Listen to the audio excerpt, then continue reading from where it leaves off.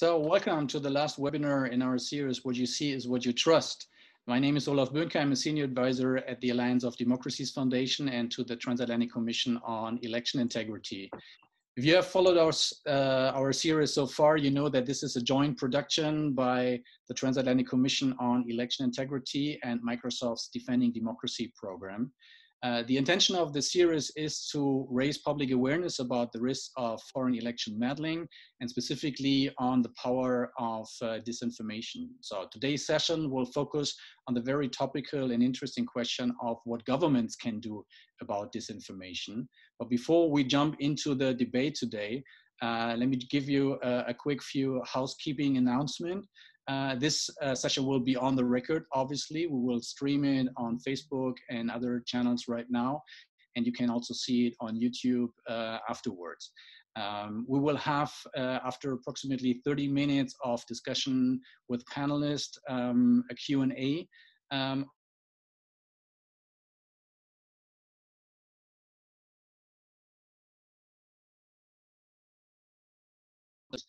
Forward them to our moderator, who is Marietje Schaake. She's a member of the Transatlantic Commission on Election Integrity. She's an international policy director of the Cyber Policy Center and the International Policy Fellow at the Institute for Human-Centered Artificial Intelligence at Stanford University, a president of the CyberPeace Institute, and a long-standing member of the European Parliament, specialized on digital issues.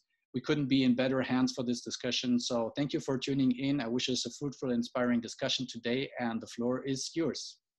Thank you so much, Olaf, and welcome everybody. Thank you for joining us in yet another webinar. I don't know how many we can process, but here's another one, and it promises to be a very timely and important discussion. So as the Transatlantic Commission on Election Integrity, we have been looking at foreign interference,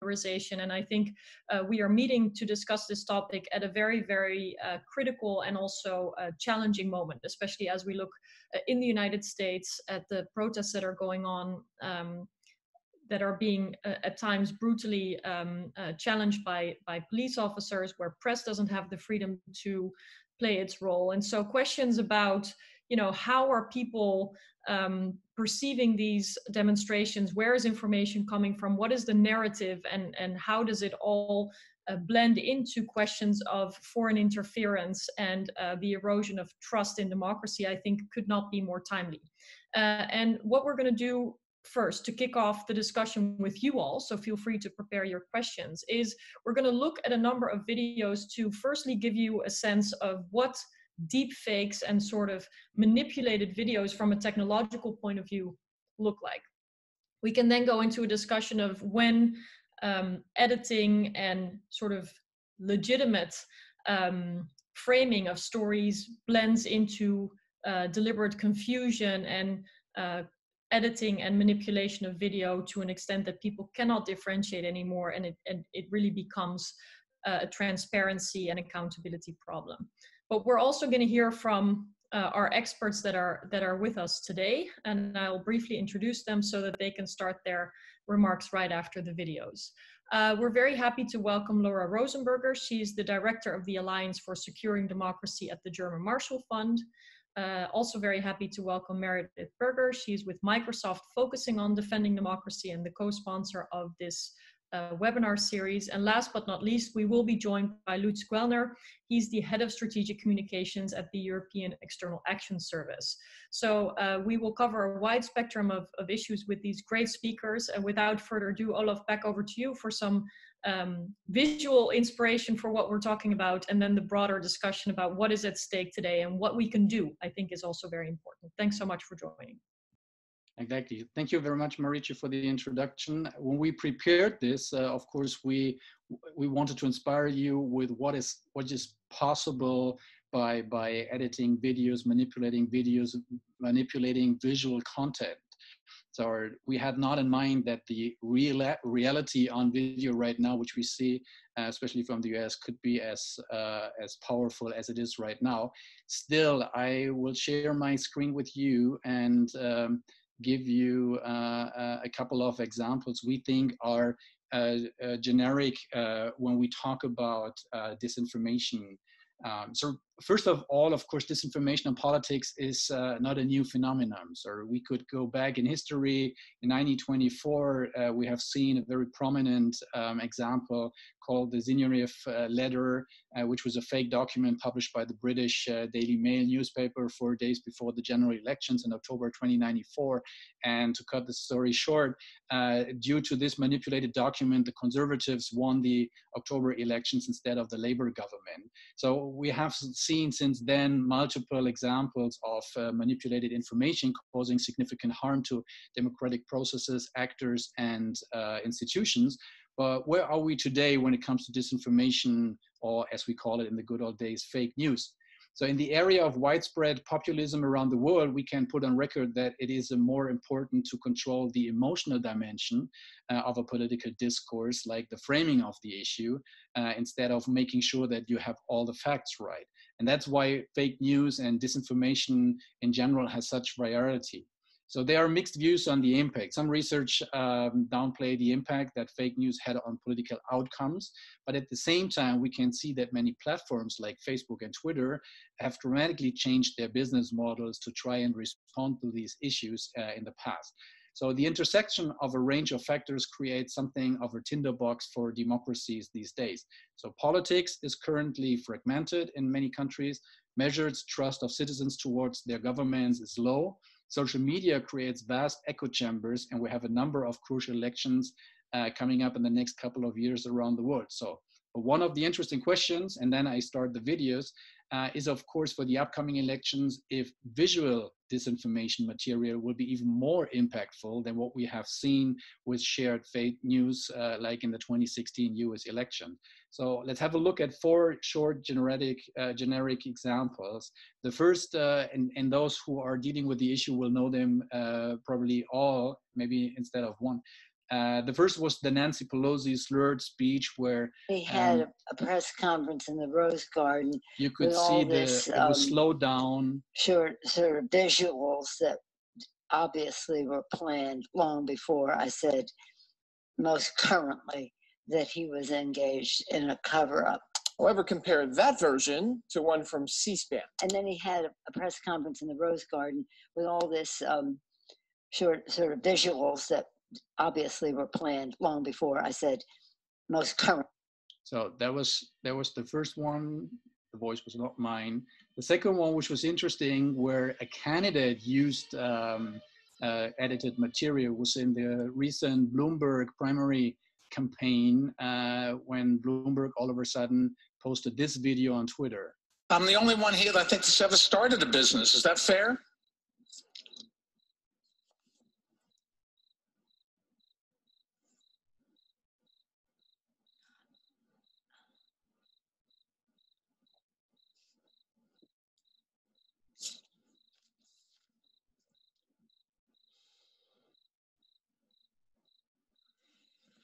Okay, I'm the only one here that I think that's ever started. As you can see, it has a very emotional effect, but of course the truth is this was edited and not the original video.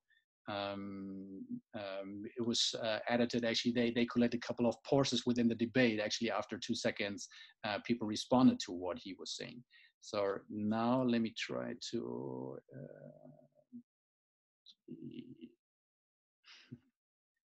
I need to move the bar here. Okay, so this is the one actually you might not have seen. We created this Hello, ourselves. Mr. President. Thank you for joining us at the Global Democracy Summit. It is great to have you here with us. Hello, everybody. It's great to speak to you all. You know, I love democracy. Nobody loves democracy like I do. I think that's why I got elected.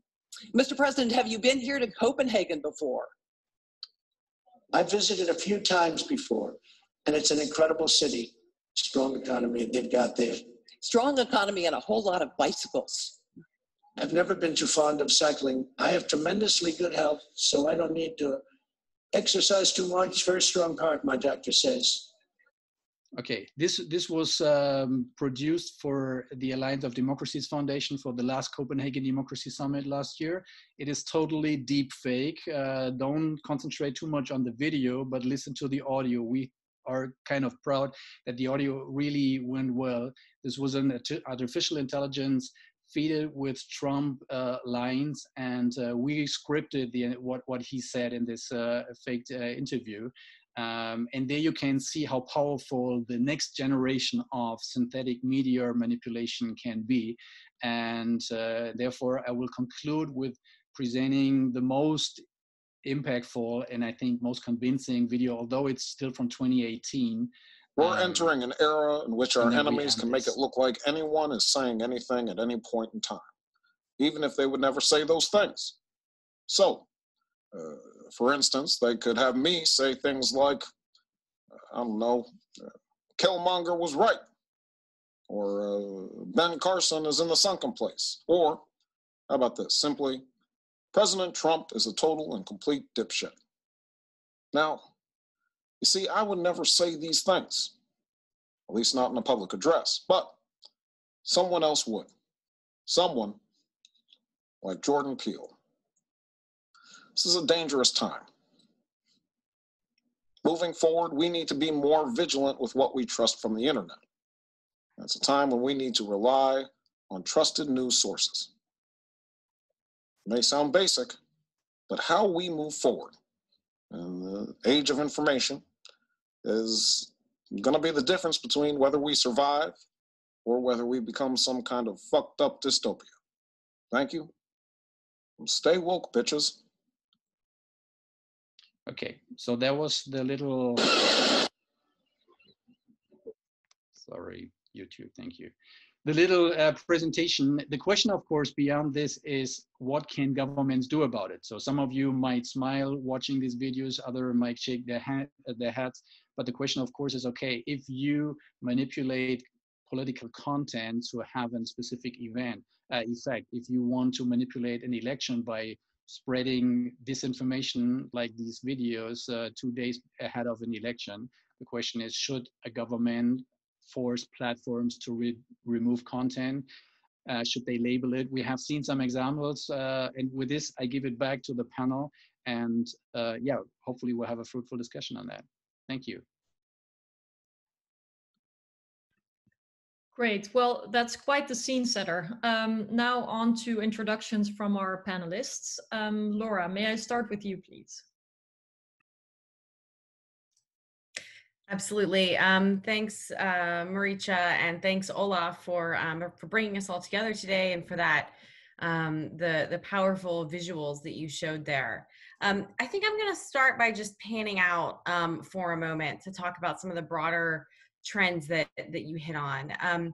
You know, while I think, Olaf, you framed the initial conversation around disinformation in the context of elections, I think many of us who've been studying disinformation and information operations have been saying for quite some time that elections are often not really the key focal point. They are one target in ongoing operations that are meant to undermine the integrity of the information space and citizens' faith in information and really the idea of truth. And we're seeing that now unfold in the context of multiple crises, both in the US and globally. And these crises, of course, when you have rapidly moving information, a lot of uncertainty, a lot of emotions, that these crises provide a ripe surface for bad actors to exploit.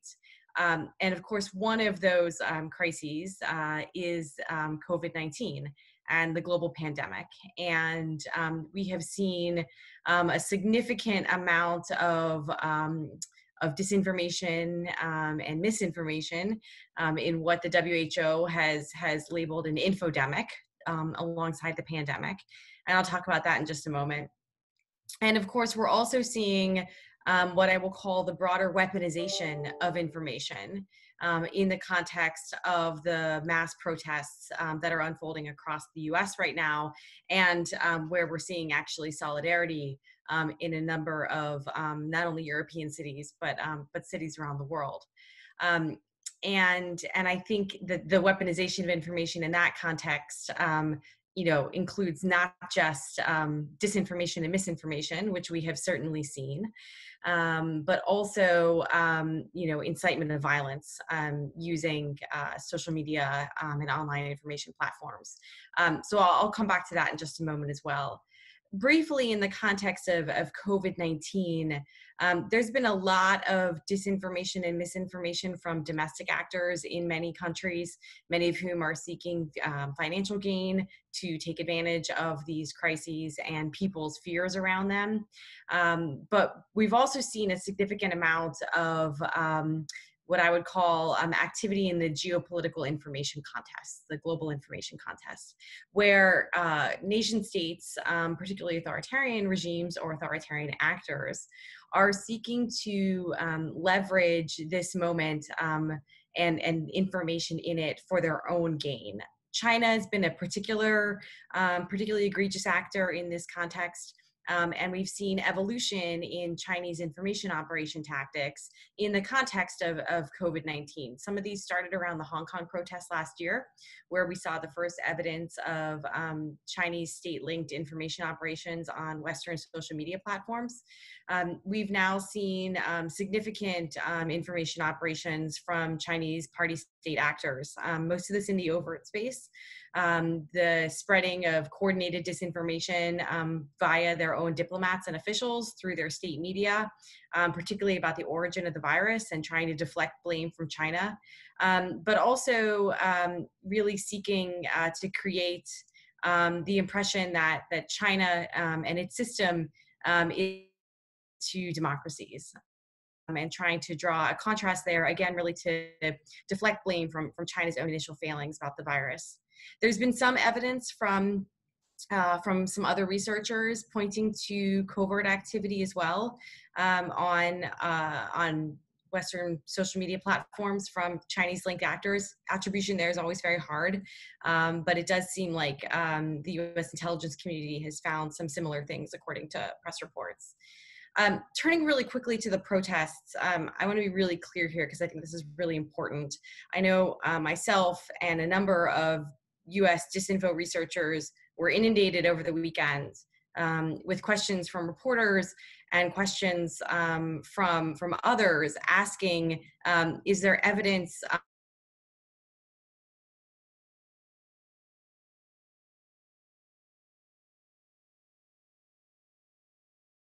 problematic aspects of these information operations that we've seen from Russia in the US and other contexts over the past few years, is that it makes us paranoid about everything. We begin to trust nothing. We begin to see a Russian under every rock.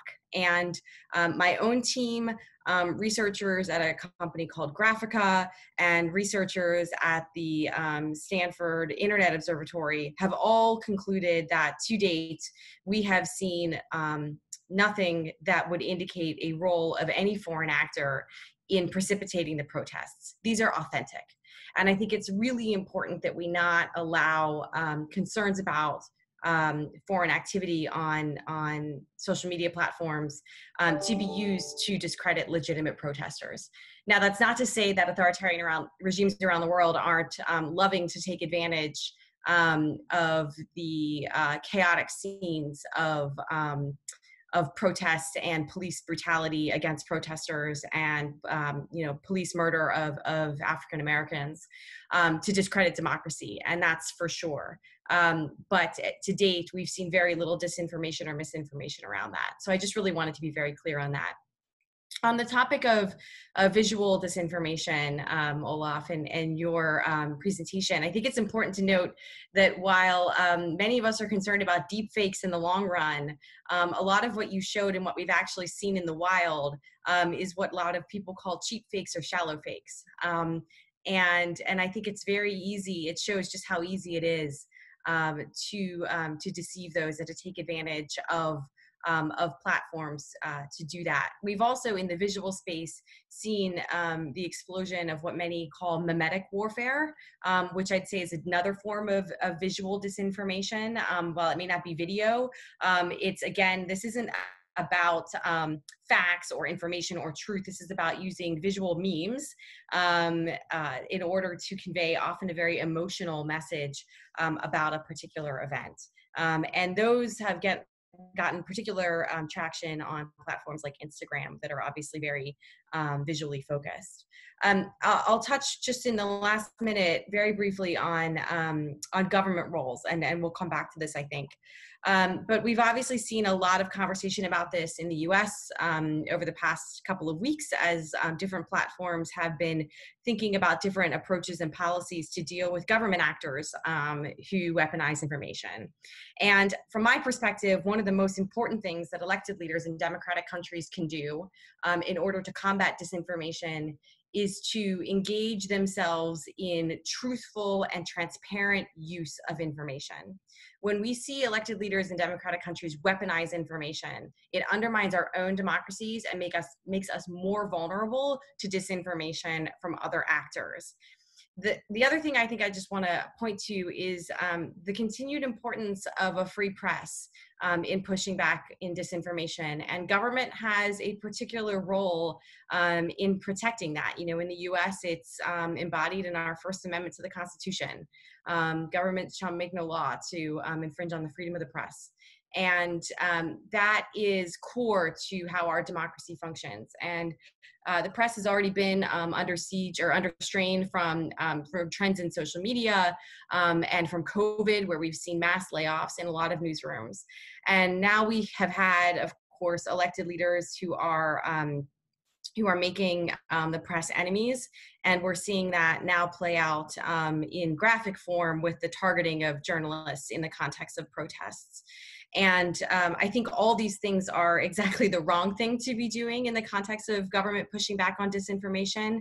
I think it's really, really important that how we respond to disinformation be rooted in democratic values and principles and not go the other direction. So a lot more to touch on there, and I've gone on too long already. So I'll stop and hand it back to Marietje.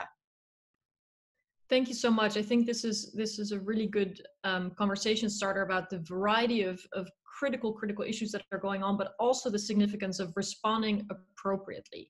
And I think that from an analysis of the problem, it is really urgent that we go on to an agenda for change if we want to fight back and make our democracies more resilient. So thanks for that. We'll get back to discussion later. I would like to ask Meredith now to share her thoughts on what Microsoft is doing.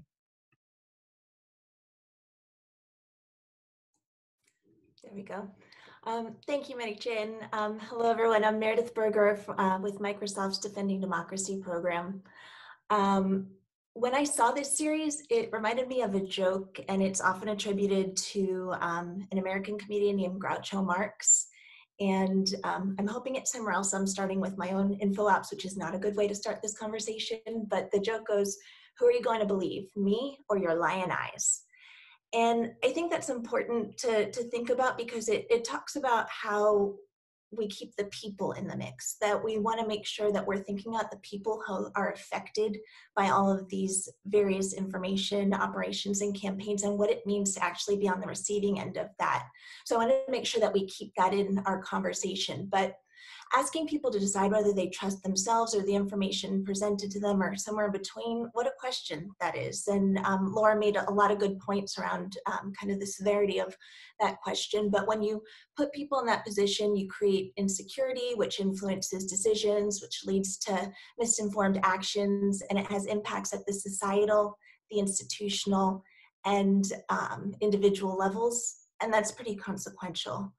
So disinformation directly threatens democracy. It undermines integrities of institutions, delegitimizes governance structures, erodes trusts, exacerbates political and social divides. It creates physical and national security issues, undermines a free press, the exchange of ideas, a lot of the great points that Laura has hit on. And democracy is broader than the traditional institutions, like Laura said as well, that come to mind, such as elections, voting, development of laws and statutes, but those are important. But I think what we're talking about here today is that information and the flow of information is a real core tenet of that democracy. And so like Laura and Marietje and also Olaf have said, I want to acknowledge the global and social context in which we're having this conversation.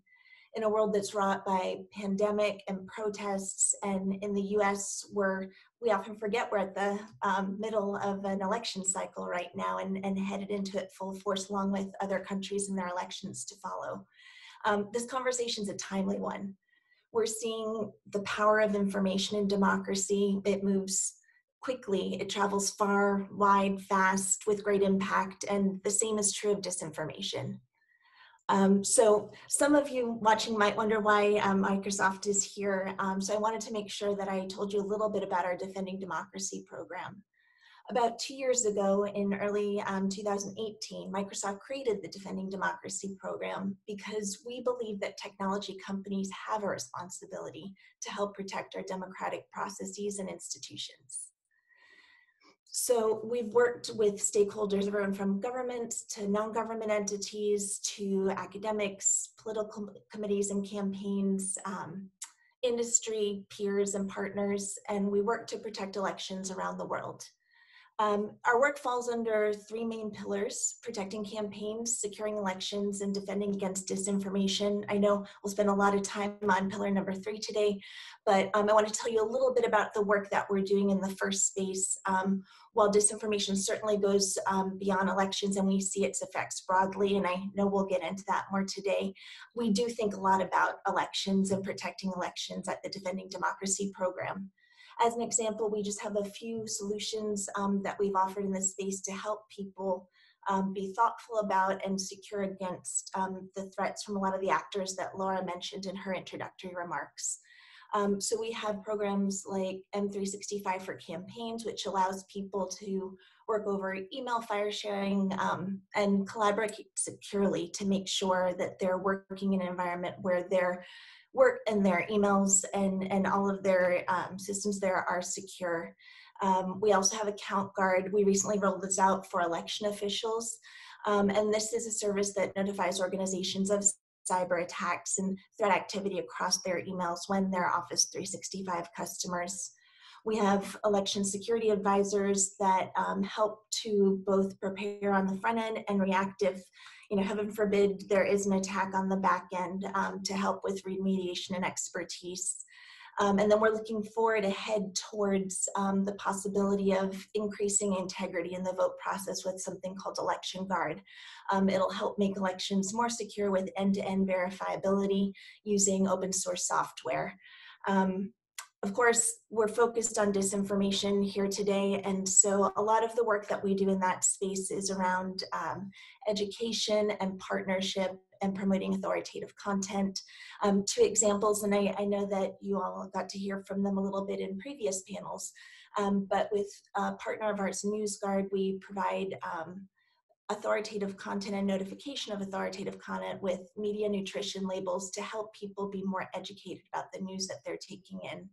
And secondly, another example, we work with the University of Washington Center for Informed Public, where we really try to work and promote news literacy. I know you had Jevin West talking a little bit about that effort, along with Anna Sophie from NewsGuard last time on your panel. And so I won't repeat there. I know we're going to go into some more, but thank you, Olaf, for the introductory images as well. I think it gave a great span of the different ways that we see synthetic media used. And I think it's important to note that there's synthetic media, a lot of good uses out there. We're talking about the malicious kind and the effect that it has on people, their perception of truth, and the overall democracy that we are trying to have around the world. So I look forward to the continued conversation, and thank you for having me.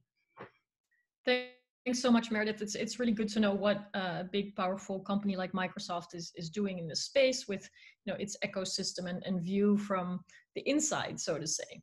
I'm afraid that one of our panelists has not reached us here online yet. So what I would suggest is to have a look at whether there's any questions from the audience. And in the meantime, let me try to dig a little bit deeper into the question that Laura touched upon, but to understand better the geopolitical motives that we see at play. It strikes me that more and more people, also in my own personal circles, are susceptible to really challenging, authorities and institutions that long enjoyed more trust. And it seems that, a wide variety of cases, online information has sown the seed for this particular kind of mistrust, which may not be overall, but which may have to do now with the COVID pandemic, or with, in general, questions about, media, politicians. And so where the discussion initially focused quite a bit on, who should be an arbiter of truth, we still hear this from Mark Zuckerberg, and questions about, does it matter if somebody wants to claim the earth is flat because we can verify that it's not, and then move on. Could you say a little bit about motives that you think are important, and also why it is important to get the motives correctly, to perceive exactly what is going on? Because I feel like there's even a lot of confusion about what disinformation is and not about. So if we can clarify that for our audience today, I think that would help. Great, Marietje. I think it's a really important question. So I'm going to answer it through a couple different lenses. The first is, on that last point about what disinformation is really about. For me, I actually think, within the community that works on these issues, we've had a lot of debates and conversations over the past few years about terminology. I'm increasingly of the view that the use of the term disinformation is problematic, just as the term fake news, which I never use because it's been so appropriated and misunderstood, is problematic. I actually think disinformation is problematic for the reason that it misses the point of most of the activity that we see. Disinformation is deliberately false information. Most of what we see is information that is manipulated in one way or another, either for emotional purposes. Sometimes it's not even the content itself that's manipulated, it's the way it's transmitted, right? So when you talk about computational strategies that make some information or some content seem much more prevalent than it actually is, when we talk about the use of false personas to convey information, much of this is actually not quantifiably false or true information. It is information that is manipulated in one way or another for a specific end. And therefore, I tend to use the term information manipulation because I think it captures a broader category of what we're actually seeing. Disinformation is absolutely one tactic of that kind of manipulation, but it is, I think, a narrow slice. And I think the other problem when we talk about this in terms of disinformation specifically is that that seems to distort the way we think about impact. It seems to be, we're thinking of it in the terms of, has somebody been convinced that this lie, of this conspiracy theory, whatever. But many times, as we've seen, and as I mentioned earlier, that's actually not the point. The point is eroding our trust and faith in our institutions and in information itself. It's often about creating confusion and so many conflicting ideas that we think that there is no truth. And as we heard earlier, in a deliberative democracy, having some foundation for a debate is absolutely critical.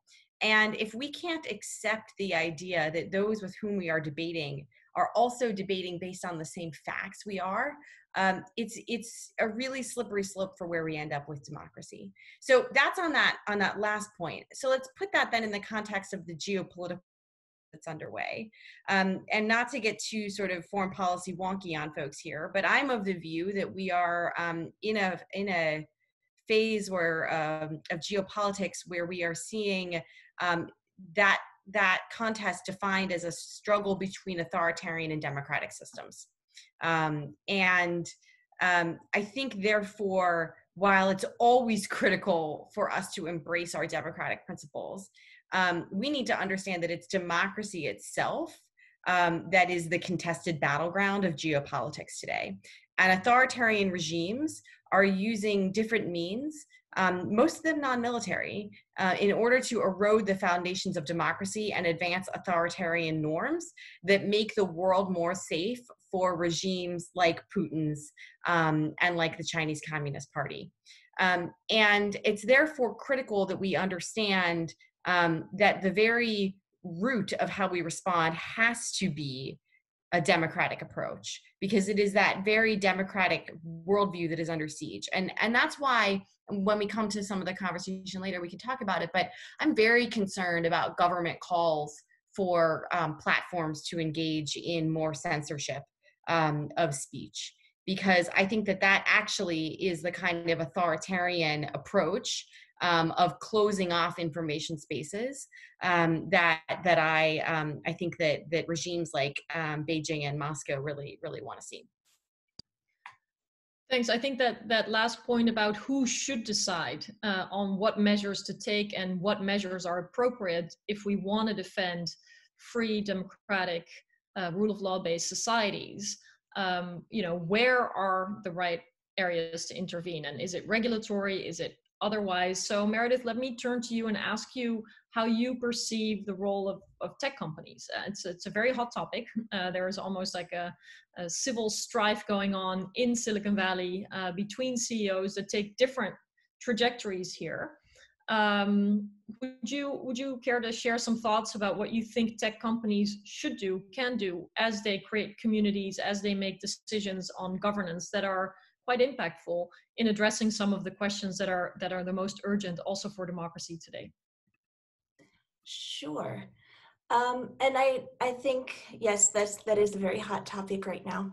And I'll offer that I think that some of the best things that tech companies can do, and I'll start with one that we try to do at Microsoft, is engage in types of news literacy and promoting authoritative content. And I think what it comes down to is you want to make sure that you're putting the best sources of news there for people to be able to consume. But this is different, to Laura's point, and I think the point in your question, to actually being the arbiter of what sort of content is on these platforms. Those are very distinct things, and things that should remain distinct. Part of democracy, as we've been hitting on again and again, is that access to information, and that's all different types of information.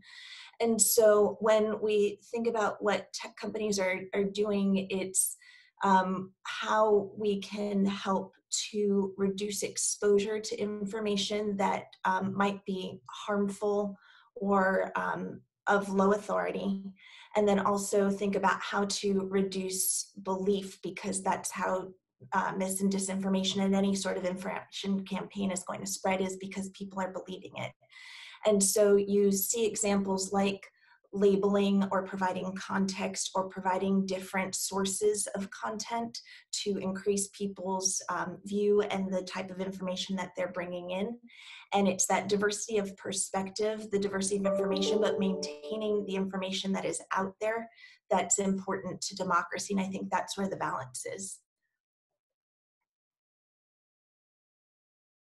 Sorry, let me ask another question about how we are to understand risk, but also how we are to understand what's even happening at all. So I used to be a member of the European Parliament. I now work at a university, and it's interesting that a lot of the questions are similar in the sense of, what do we really know as outsiders, whether it's journalists or academics or parliamentarians, about what is happening in the architecture where information flows, what kind of information flows we see. So I want to ask both of you both a simple and a very difficult question, which is, does the public, do independent regulators, journalists, civil society organizations, citizens, do they know enough?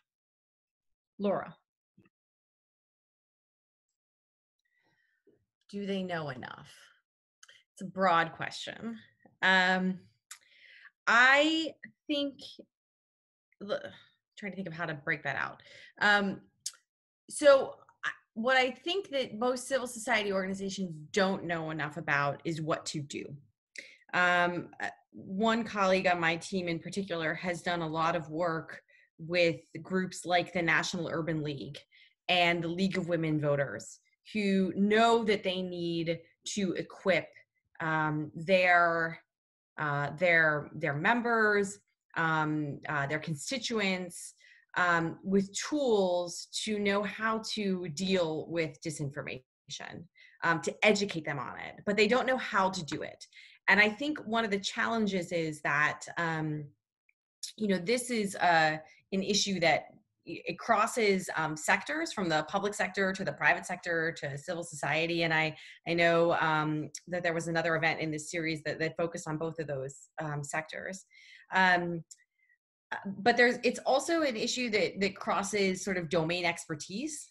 And so civil society actors that are used to focusing on many of the challenges in their own communities don't necessarily have the expertise in these kinds of issues. I think increasingly they are aware of the need to gain that expertise, or to at least bring that expertise to their constituents. And I think those of us in the analytic and research community who work on these issues need to be doing more to facilitate and enable that. I think for those of us in the civil society space that are focused on these issues and doing research and analysis on them, I also think that, we do know a lot, but we probably need to be better in how we relay that information and explain it, and not just be talking to ourselves as other experts, but really getting outside of our own bubbles. Because, I think many of us probably on this screen here have been parts of the same conversations with the same groups of people on the same issues for 3+ more years now. If we're really going to move the ball forward, we have to actually link up with other civil society actors in a new and different way. I think moments like what we're seeing in the US actually may be opportunities for that kind of engagement, but I think we need to see a whole lot more of it. Thanks for that, Meredith. Do you have thoughts on this topic? Yeah, I'm just wondering, I'm trying to analyze if there are different cultures in place when we talk about how disinformation can be mitigated in Europe and in the US, and the current situation shows it quite clearly that in a hyperpolarized society like in the US right now, of course so I'm asking myself if all these fact-checking institutions and all these attempts actually for media literacy can really make a difference, if it's in the end, as I said in my little presentation, maybe just about the framing and less about having the facts straight.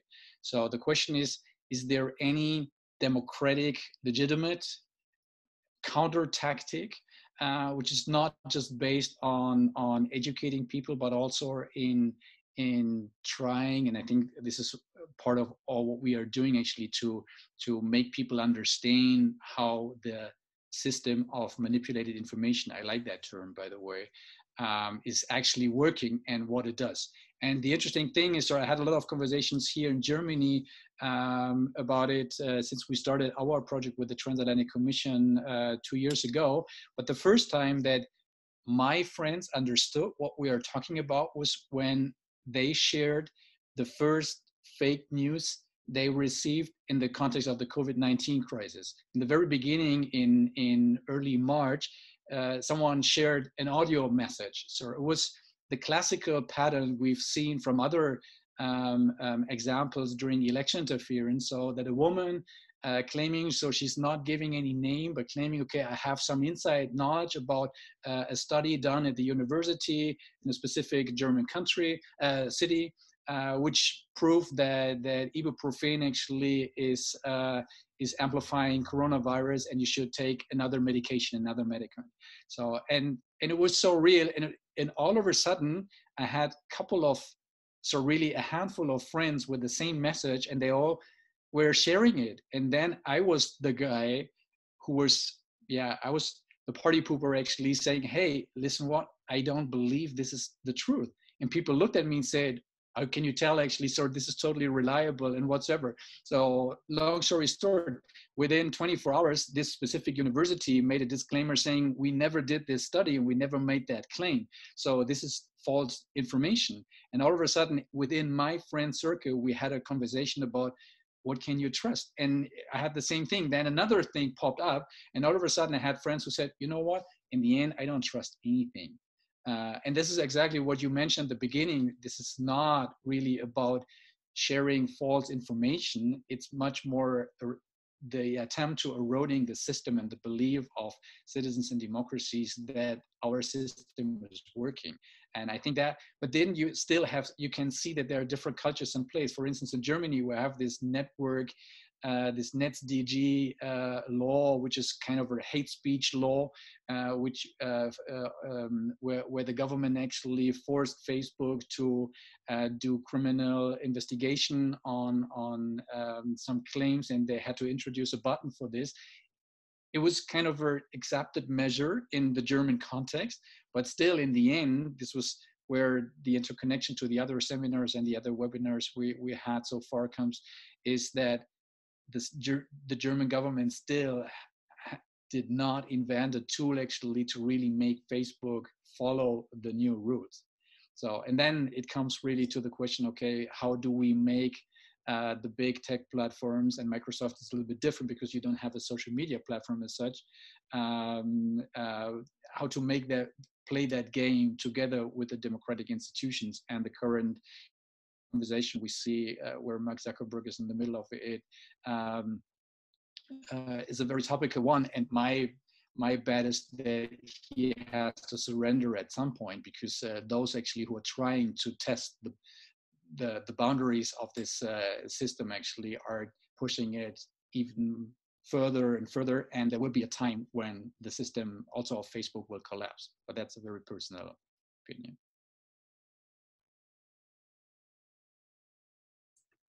Thanks for that. I'm going to take a question from the audience. Thanks for asking it. The question is from Jose Torreblanca. He says, do you think that Twitter is doing the right thing, confronting Facebook, I think is, or Trump is, I guess, what he wants to say. And what about Facebook not following up? Doesn't from Twitter flow that they should do the same with the Chinese or Russian embassies accounts in our democracies, which they are using to spread disinformation?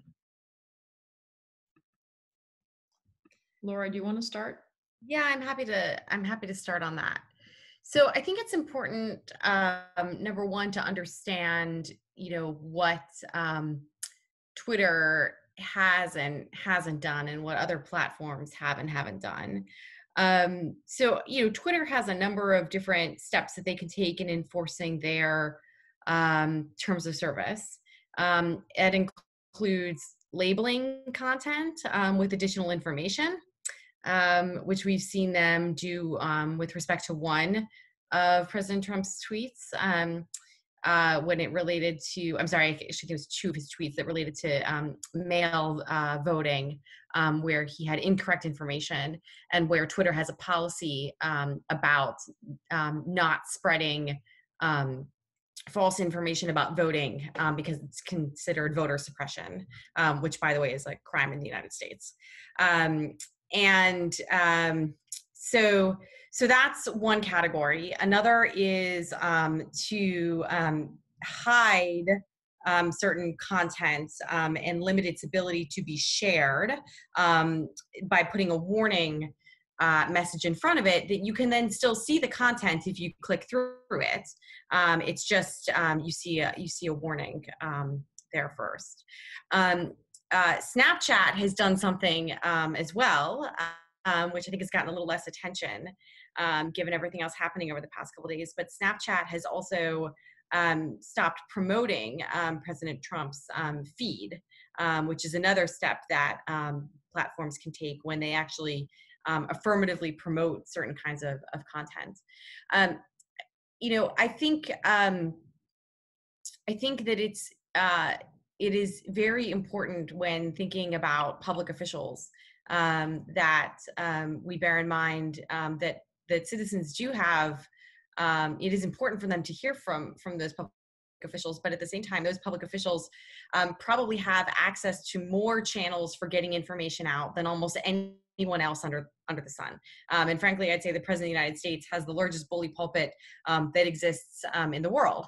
And I think that these decisions also need to be taken in that context. Twitter has actually taken certain enforcement actions as well against some foreign government officials in the past few days, including against Chinese government officials. One of China's spokespeople's tweets that included the disinformation I mentioned earlier about the origin of the virus has also now been labeled by Twitter for violating one of its policies, just like Twitter labeled President Trump's tweets. So I think we are starting to see Twitter in particular become much more aggressive in applying these standards to government actors in general. I think on the on the state actors question and state media in general, I think it's really, really important actually for platforms to take steps that provide additional context and transparency for people about where they're getting information. One of the problems we see right now with a lot of state-backed media and state actors on social media platforms is that a lot of people don't know that they are getting information from state-backed media sources when they get it on social media. They don't know what CGTN is. They don't know what Ruptly is. And I think that providing additional information for people on the origin of information so that they can understand the motivation of the actors that are sharing that information is incredibly important to making sure that people can evaluate information critically. And when we don't have that kind of information attached, it's a really big problem. So I think we could talk a lot more about that, but I see that Lutz has joined us, so I'm going to stop talking as well, so we can hopefully hear from him. Thank you, Laura, and welcome, Lutz. For a couple more minutes, we'll be on. So what I suggest we do is not to inject another introductory statement now. It would just be a little confusing in an already very rich and diverse discussion about manipulation of information and the integrity of trust and democracy really at large. So let me return to all of you for final thoughts really on a question that Kaya Kilic asked. And I think is one that a lot of people are seeking answers to, including myself. So I had a discussion with a journalist a couple of days ago about, what to do with, let's say, a neighbor or a friend or a family member that actually is convinced of some conspiracy theory or is sharing messages online. What is the best, meaning most effective way to deal with it? So do we have practical examples or recommendations?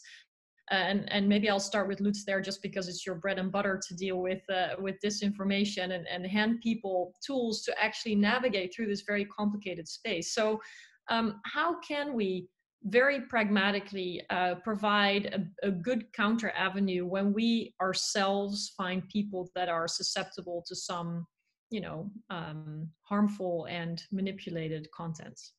Absolutely. So first of all my apologies for this, and I'm really sorry I missed the first part of this discussion. Let me jump into your question right away. I think what Laura just said is tremendously important, is not so much about convincing people what they should think or what they should not think or what is right or wrong. I think this would be exactly the wrong avenue. It would only reinforce views. It would only strengthen kind of defiance, against what is perceived as mainstream media or mainstream views. What is important to show what is the risk of being manipulated. I think this is really the core for me, also in our work that we are doing here, is to show we are not the police of telling what is right or wrong, what you guys can say or not, or what should be written or not. But if we see, for example, from state actors, if we see simultaneous publication in state media or state-controlled media, in social media, kind of in a coordinated and very clearly intentional way of pushing certain narratives, then it is not the narrative in itself the problem, it's the manipulation behind, because people get the idea this is either mainstream or they get the confirmation, etc. And you can continue this argument a bit further in the sense of, you know, watch also what you get on your social media channels, etc. And I think people are quite susceptible to this argument, because nobody wants to be manipulated. I don't want to be told from somebody what I can think or what I should think, but I want to be relatively clear that I'm not manipulated in my views. And I think this is the key to dealing with this issue. And maybe the other point, since I'm so sorry that I couldn't join earlier and make this point, but just to weave it in also, that would have been a core argument in my introductory statement, would have been, let's not please put everything in the same pot, you know? Conspiracy theories, misinformation, disinformation, foreign interference, these are different things also. These are, maybe they use some of the same techniques, or we see it in the same way, but the policy responses to them need to be very, very different. And Marietje, you know this also from your own home country, you know, where kind of this debate was very kind of violent for some time. And now people have understood that, well, we don't want to be told or don't want to be manipulated about what happened to MH17, for example. And this is, I think, the argument that will, first of all, convince people to have a second look. This is also, in my view, a legitimate role of public authorities, of course, also of civil society, and even more so of civil society, is to approach the issue a little bit with I would call it a bit like consumer protection mode. You know, I'm an information consumer, and I want to be sure that I'm not kind of being played with by whoever it is. Might be domestic, might be external actors. This is I agree. A long answer to your No, that's great. And I think the empowerment of people hits two targets. One, of course, that they are, you know, in a position to navigate the complex information space themselves, but also that, you know, empowering people to participate is in turn vital for participating in democracy. If you lose out on people's engagement, then that is a sort of secondary harm you can do if you want to erode liberal democracy at all. So let me now turn to Meredith for some last thoughts before we conclude in a couple of minutes. Thank you.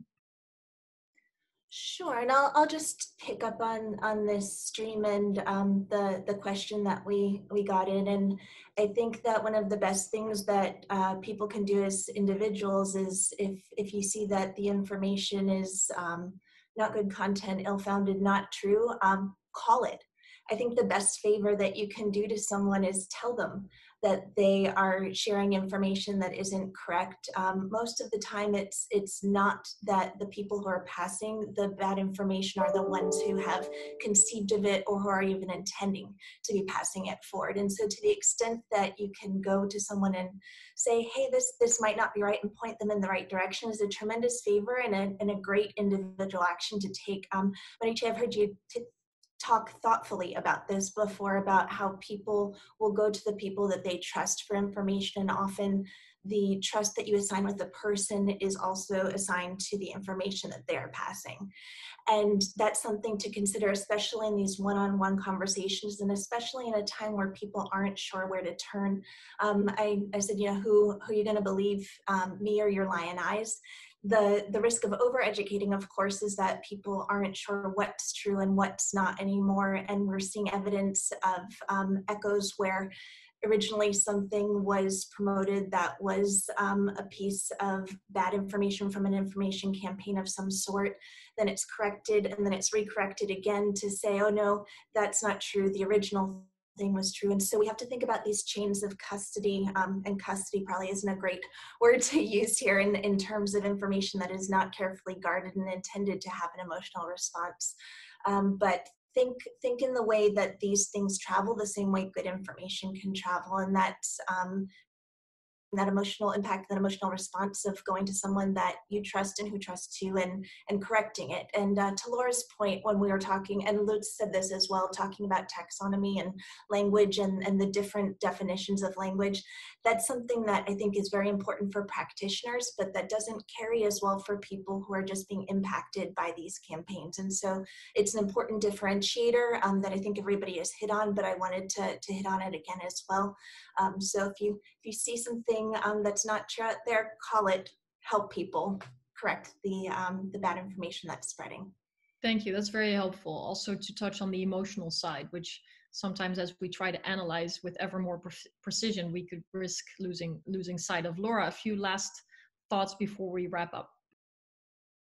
Thanks. Well, this has been a great conversation, and it's always great to appear with such a wonderful group of folks thinking so thoughtfully about these issues.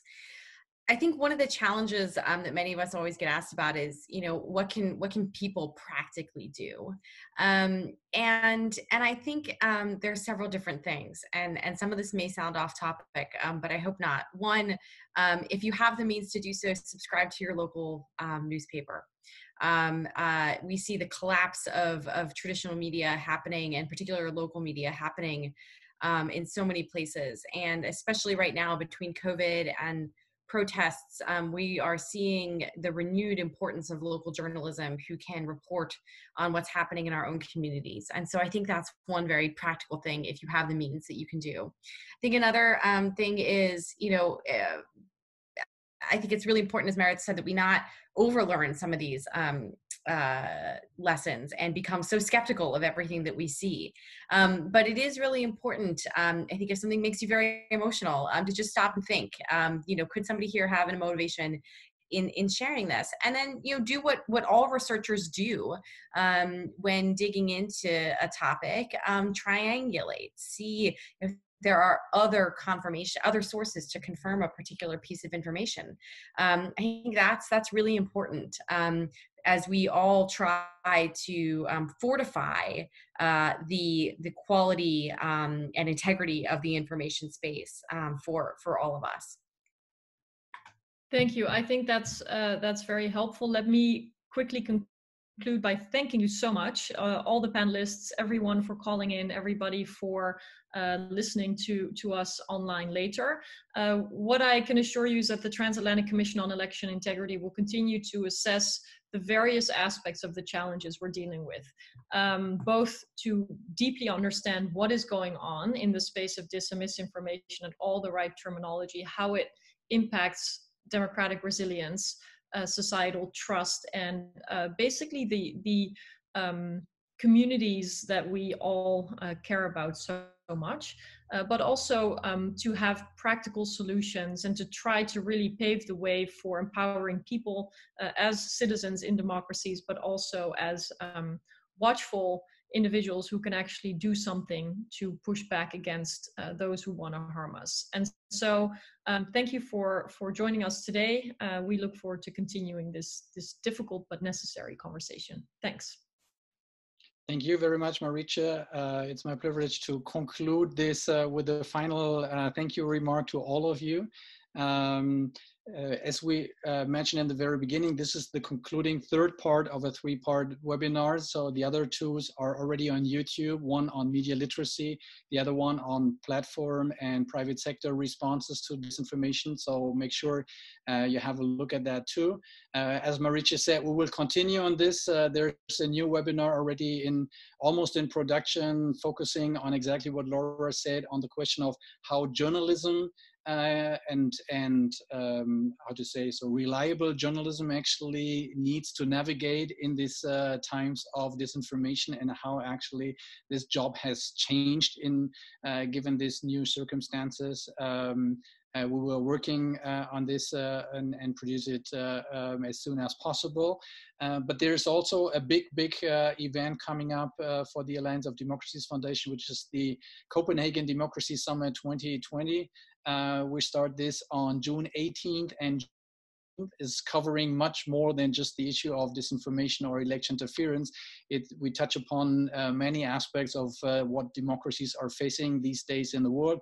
We will host a lot of democracy activists from around the world. We will have an input from Joshua Wong from Hong Kong, for instance, but we'll also have prominent politicians like Madeleine Albright, John Kerry, and others speaking to us on the 2 days, 18th and 19th of June, online. Usually we host this in Copenhagen. This year it's online, but make sure to check our website, allianceofdemocracies.org, register here, and then you will get a full-fledged program. So thank you very much. Follow us on the various social media channels to always get the latest updates, and thanks for joining us, and have a great day. Bye.